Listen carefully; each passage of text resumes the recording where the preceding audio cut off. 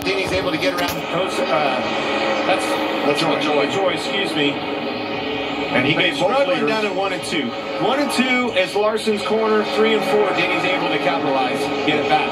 LaJoy gave both leaders plenty of room. Yeah, the guessing game right there is, okay, I'm going to go in the corner, and Larson thinks I'm going to go high, and then I stay in the middle, and then as he fades to the top, you try to keep your car in front of him. We call that an air block. This is where he's there. 2 to go. Got his car rotated off the top of the corner right there. Made a quick pass. John Hunter-Nemechek nicely gave way in his Toyota. Yeah, and it's a guessing game. I don't like that middle of the race. I was exactly going to say the same thing. Here he comes. 1 to go. 1 lap to go. Sponsored by Credit One Bank. Clean track ahead. Denny will probably go back down to the bottom. No, stays high to block. Taking that air away from Kyle Larson. Did a good job with it there. But Larson's closing. Larson got the drive off the corner.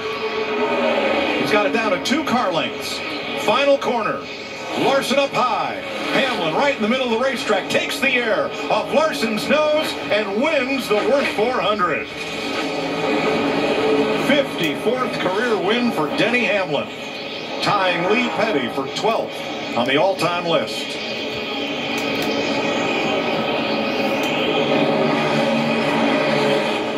Great job, Chris.